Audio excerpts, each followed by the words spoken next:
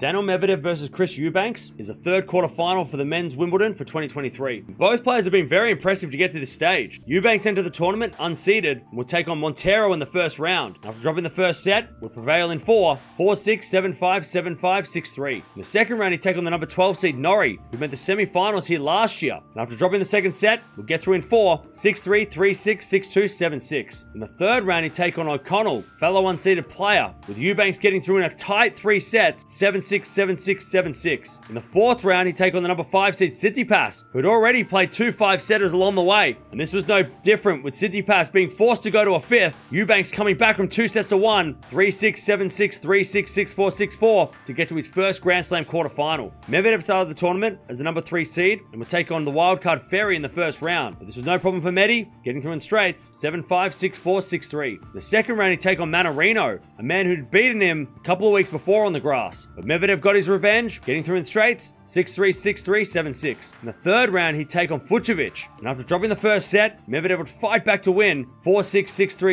6-4, 6-4, to get to the fourth round. In the fourth round, he'd take on Lehechka, who had taken out Cerundolo and Paul along the way. But unfortunately, Lehechka came in with an injury. Medvedev would get the first 2 sets, but then Lehechka would retire, 6-4, 6-2, retirement. These guys have actually played the one time before. That was back in Miami earlier in the year, with Medvedev getting a straight sets win there, but Eubanks has come a long way, winning a title on grass. So this should be an absolute banger. If Eubanks is going to win this one, he needs to serve well and serve and volley. He was doing that a lot in the match against Tsitsipas, and we do know that serving and volleying against Medvedev does have its effects. We've seen Tsitsipas do it, we've seen Alcaraz do it, we've seen Kyrgios do it best. So if Eubanks can use that serve volley to effect, he might be able to cause the massive upset. If Medvedev's going to win this one, he needs to be patient and he needs to serve well. We all know that Eubanks is going to be aggressive, but Medvedev just needs to be a brick wall and also use his experience at this level. He's made multiple quarterfinals at slams before. Eubanks is playing here for the first time, so he needs to make sure he uses that experience and keep his cool. This is such a fun matchup, such a random matchup, and it feels like the same randomness that we saw in Miami.